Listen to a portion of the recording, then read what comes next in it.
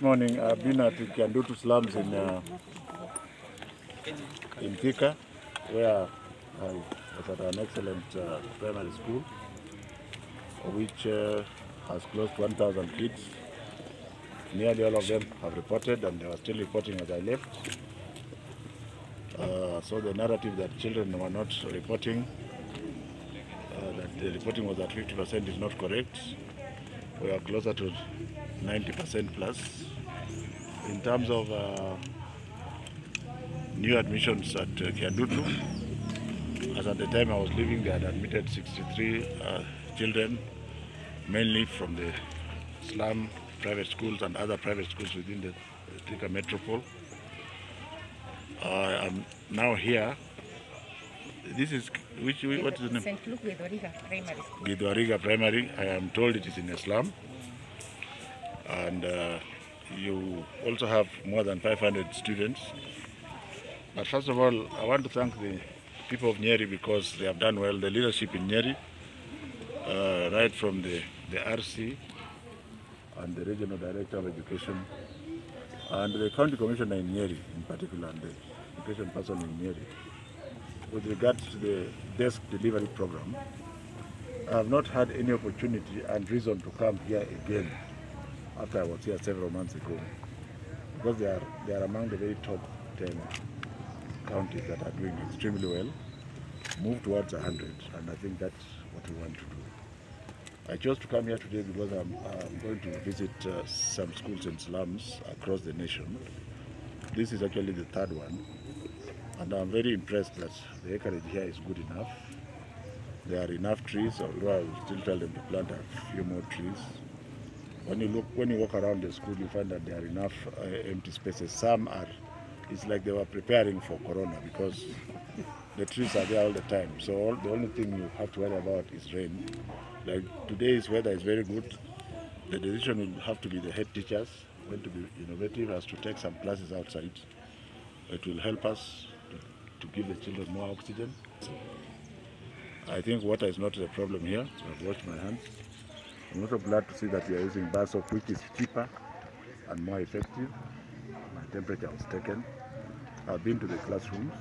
All children are masked. As I have said, as government policy, politics aside, we are going to mask all the children in the slums.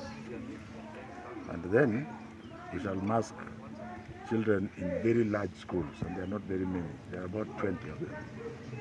And then the rest of the masks we shall keep spare and provide as and when required. And they will not be kept in one spot, they will be kept across the nation. We are going into the unknown, but I think we are positive.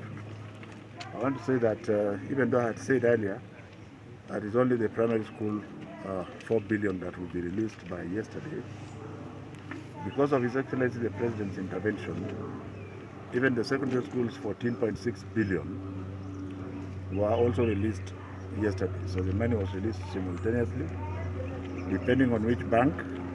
Don't waste your time on this one. Depending on which bank, perhaps if you bank with KCB, which is the main bank that will reflect today, if you bank with any other bank, give it 1 or 2 days and the money should be available. My only warning is this. Please use this money for what it is meant for. This time, we want to thank God that we are alive. I have no plans to make any extra money this year.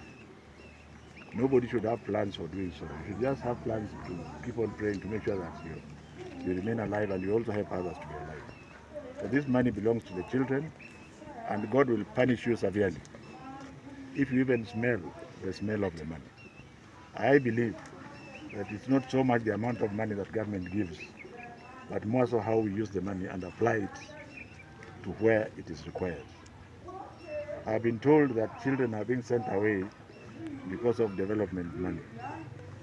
Please, if you have any detail of any teacher who is bold enough to return our children home because of development money, give us that information and we shall act very swiftly in the interest of that child. I think I'm happy with the rate of return to school.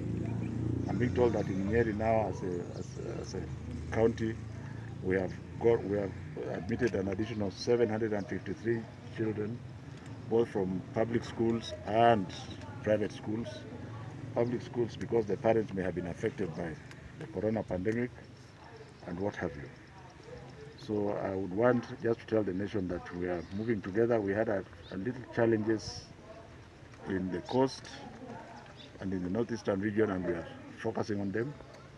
In Turkana and a few other areas, we know that the school feeding program, which attracts the children to school, has not started yet. The food has been purchased and is in the stores. We are working very closely with the Ministry of Devolution. Within the course of this week, food should hit Turkana schools, which are among the hardest hit, so that children who are attracted to school because of the food also come back to school. I want to thank you very much for your cooperation. I don't know if there's anything that I have not touched, even though I don't. It must be relevant to what we are doing. Yeah, sure. Otherwise, I won't answer you. Yeah, there are some parents who are complaining that they are to the public schools from private schools after their previous private schools. Now listen to me very carefully, and please pass this same message. Yesterday, I was at Olympic Primary School, the largest primary school in the country with 4,700 children. It is like that because it is popular and it does well. There were hundreds of children outside the gate. My most humble self, told the head teacher not to admit them because at Ayani, which is not very far from there are empty spaces. At Toi Primary School, there are empty spaces. They don't want to go there. Before you bring the question back to us, help us to solve it, because you can. We said we shall admit you according to our own guidelines. So, and it is going on well. Don't pinpoint only the downside. I think the parents now are aware. If a school is very popular and is already too full, perhaps we will allow 10 or 20 children to go to Olympic. But we can't allow hundreds of them when there are so many other schools around that they don't want to go to. So it is not so much that the schools don't want to admit, it's the parents that are being cheeky. Yeah.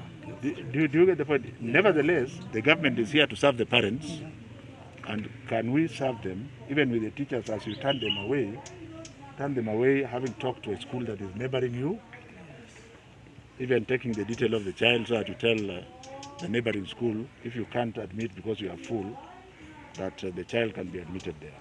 Every child must be admitted. It is the process that will be a bit tricky, but it's going on well because you are the first person I'm hearing. And of course, some of you in the print media said that no admissions were made, which of course is a big fat lie.